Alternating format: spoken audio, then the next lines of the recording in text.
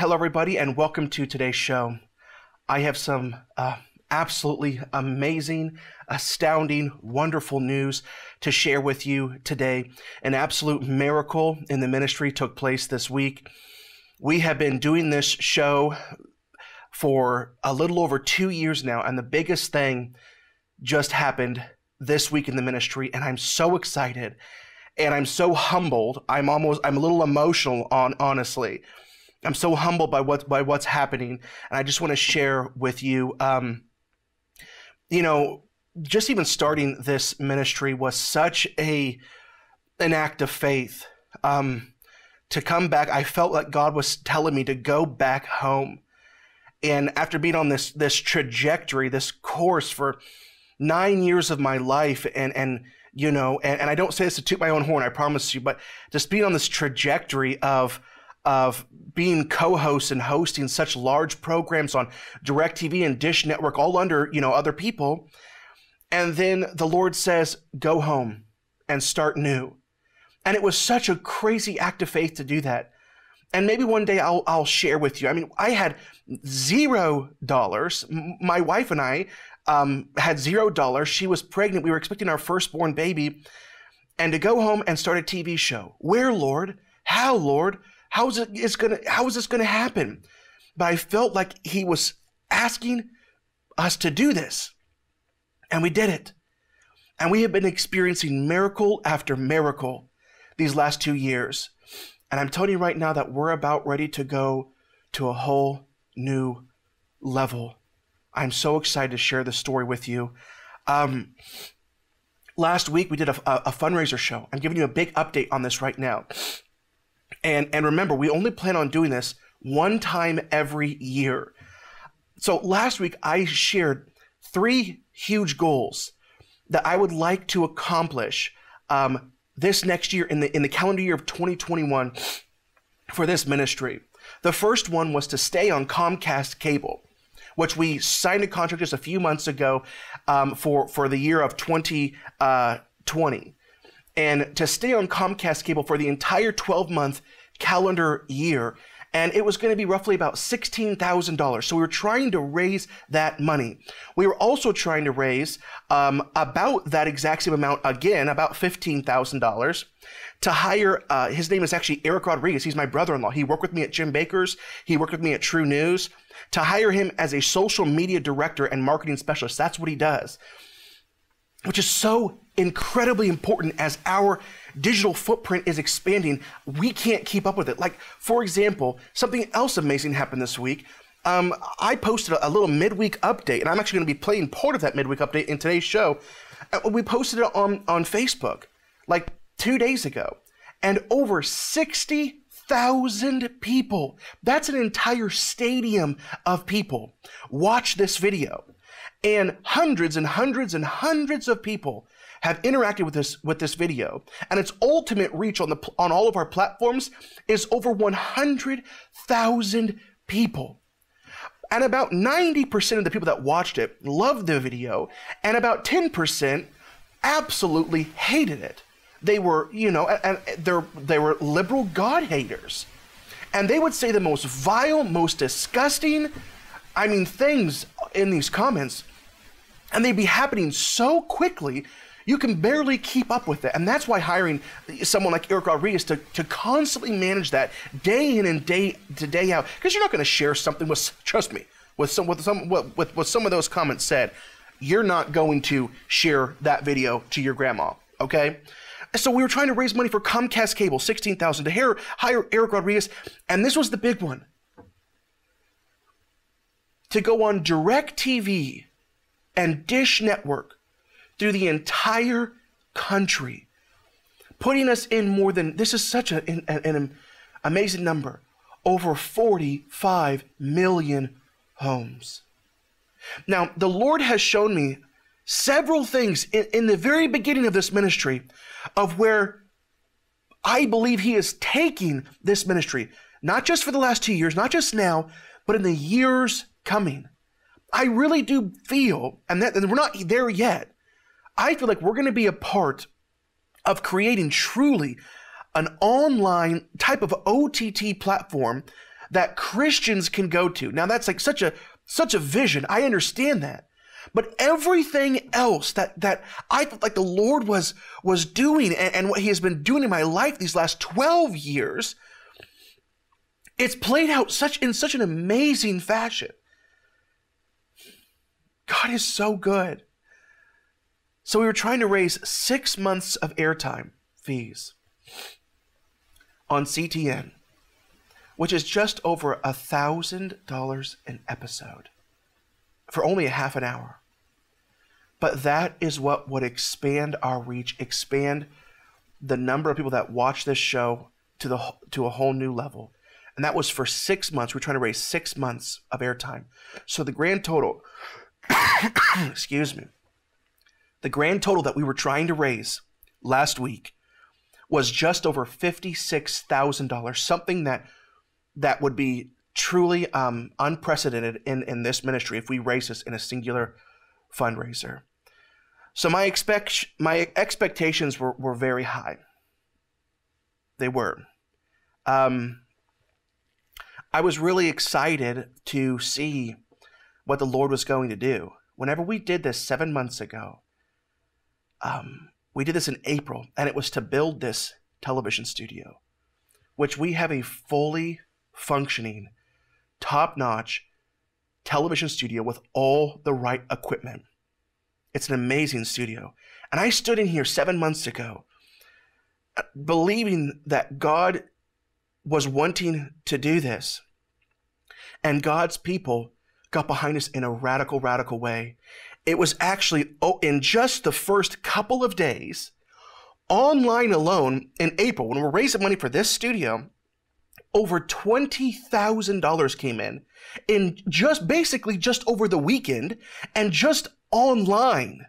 That was an amazing, amazing thing. So I'm telling you a story because it's going somewhere that you're not going to expect. And then I'm going to share the miracle with you. So about a week ago, we sent out our newsletters. You saw us, and you can go ahead and put it on the feed. We had our big stack of everybody who's donated ever in this ministry, and we prayed over it, believing God that he was going to do a miracle. And so we sent it all out, expecting God to move. We sent out the big email blast. And if I can just be totally transparent before you, because I want to move forward always in this ministry, no matter how God uses it or doesn't use it. He is sovereign. No matter how big it gets or what happens, I want to stay transparent before you. And so whenever we sent that out with very, very high expectations, we're trying to raise over $56,000. About $1,200 came in. And I just want, and I'm just being transparent because I'm human. It took the wind out of my sails. I was just so confident that God was doing this. And I just thought to myself, maybe I just didn't hear right. And sometimes that happens in life. It says in Proverbs, in their hearts, humans plan their course. But the Lord, he's the one that establishes their steps. And so maybe it was just, I thought, well, maybe it's just my heart. Maybe I just got it wrong. That we weren't supposed to do this at this moment. But I was just confused because it felt like last time. To build this television studio 7 months ago was impossible. To raise tens of thousands of dollars 7 months ago was impossible. And yet it happened. And I felt like the Lord was saying to do it. And I just felt like that. So yesterday was Thanksgiving. And I truly did. I just decided to just totally give it to God.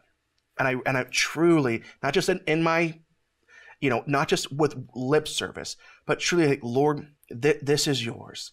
I'm humbled. I can see I'm totally not in control. If this isn't your will, then that's fine. And I'm not to be so melancholy, but sometimes I am melancholy. And I said to the Lord, listen, if you never blessed me again, what you have already done in my life is so much more than I deserve. If I got this, I'm totally fine with it. You are so good. You are so in control. And I just truly gave it to God. I put it in his hands. The phrase, I let go and I let God, because he's sovereign. If he wants this message that we send out with our small team here, if he wants this message to go out in a greater capacity, then he'll do it in his timing. So in the moment, see, this is a spiritual thing. In the moment that I truly just said, God, it is totally yours, I got a call. God is so amazing. And he does it because he sharpens your faith. That's what he does. I don't think people understand. You know, they see us do the show. They see, like, right now, it's just a weekly show. I don't think people quite understand how invested I am in what I feel the Lord has called me to do. Like, it is my life. I'm set out. There is nothing else I will ever do in this life. It is this. It is what I feel. God, excuse me, I don't like crying on TV. Don't like it. Of what God has called me to do. I'm so invested. I feel like I'm a soldier, almost like Frodo in Lord of the Rings. Like, get your orders and that's your life, and I love it. I love it. So the wind was taken out of the sails, and I said, Lord, you're totally in control. You've got this. If it's not the right time, or if it's never the right time, I'm your bondservant. You know, I'm a slave unto you. I got a call out of the blue yesterday, a miracle call, on Thanksgiving nonetheless. And it's Mark Eskander, okay? You've heard me talk about him before. He's an amazing man. He's the lawyer from Beverly Hills who manages several trust funds. And he's actually the man last time that gave us the first $10,000 towards our new studio. Whenever I remember, I stood in this garage in April, casting the vision, holding that letter from Mark in my hand. I didn't know Mark from Adam, just a random guy that messaged me. And he said that he was going to match the first $10,000 that came in. Couldn't believe it. Unbelievable. And so that's the guy I'm talking about. So Mark called me yesterday, and he said he watched the fundraiser show last week, and he really felt that I wasn't supposed to raise money to be on DirecTV and Dish Network on CTN for only 6 months. But he felt like I was supposed to raise money not only for Comcast, not only for the social media and director, but to raise money to go on CTN, DirecTV, and Dish Network, the whole country, not for 6 months, but for the full year. And that he said that he felt like he was supposed to move in this moment.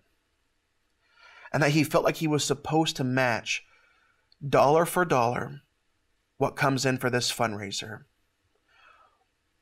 And he is prepared to write us right now a check for $50,000. The moment I said, God, you're in control, not me.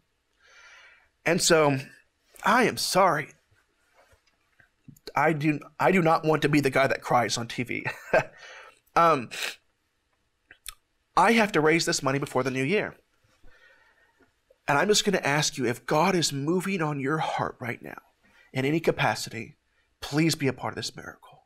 Sow into this ministry. I don't know if you'll ever receive a reward for it on this side of heaven or not. I'm not telling you that if you give to this ministry that your problems will go away or that God's going to make you rich. But what I am telling you is that you'll get a reward in heaven. I can say that through Scripture, through the authority that we have in Scripture of what the Lord has said. When you give to what the Lord is doing, you are literally in the most literal sense, you are literally storing up treasures for yourself in heaven. Eternal treasures, where moth and rust cannot destroy, where thieves cannot break in and steal, as the word says. When you give unto the work of the Lord, you are taking your physical, earthly treasure and depositing it into eternity. Let that sink in. You are taking a physical withdrawal in the physical and depositing it into eternity. And listen, for those of you that want to get behind us right now in this absolute miracle, when God is moving, move with him. You're not only just sowing into this ministry. We're millennials, basically all of us that are from me, Andrew, to Eric, to the accountant. We're all millennials. You're sowing into the next generation of ministers that maybe even be ministering long after you've gone to heaven. That's a legacy. God is moving right now. Please get involved in a great way. Ask God, God, what is a sacrificial gift that I can give right now while you're moving in this ministry? Get involved today. Because remember, so Mark is prepared to write us a $50,000 check, but it's only what we raise. So if you give $1 right now, it'll be $2 because he's going to give that extra dollar. If you give $5,000 right now, he's going to match that other $5,000 up to $50,000, which means I'm sorry about that break in the show. Literally what just happened with what I was saying and what I'm saying right now, there's about a 2-hour time difference because we got done with the show. It was being edited, and out of absolutely nowhere, my mic just 100% cut out. My batteries were full. It was receiving a good signal, I do believe in spiritual warfare. I will say that, but I'm back. And so what I was saying in that moment was that if we can raise this money, that will not only pay for our Comcast, continuing what we're doing now, it will not only pay for Eric Rodriguez to become a part-time social media director and marketing specialist, which we desperately need.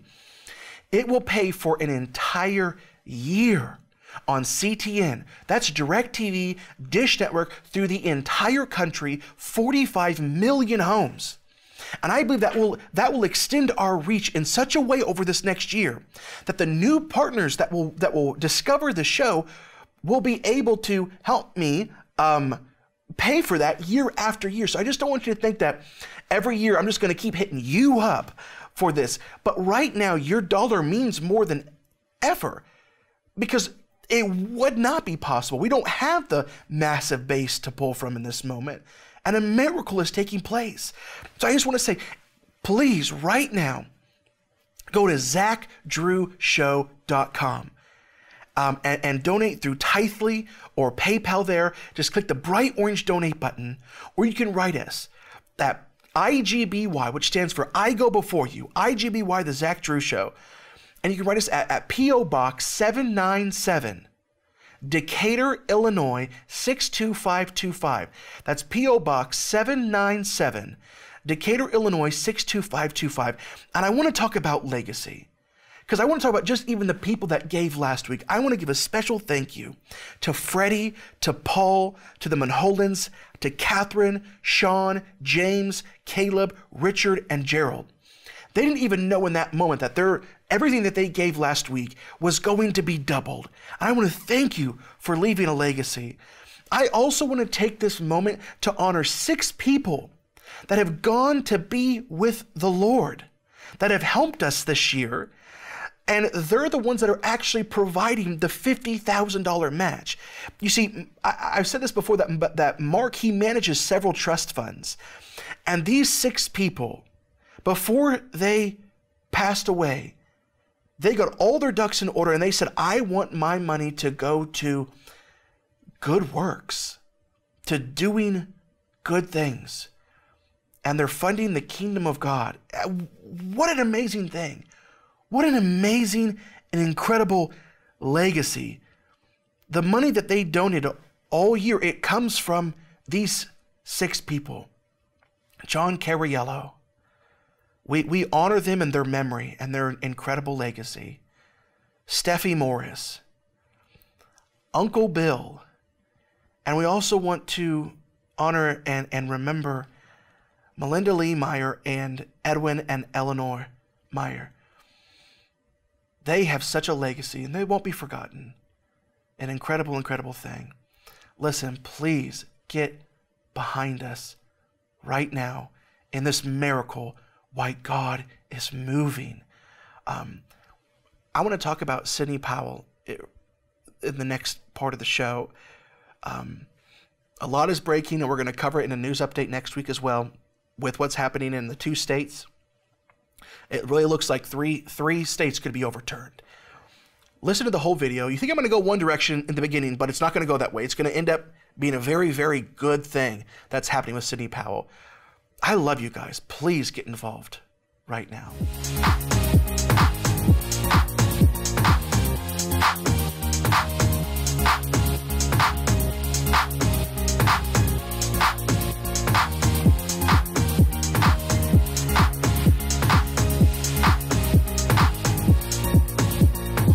Where is Sidney Powell?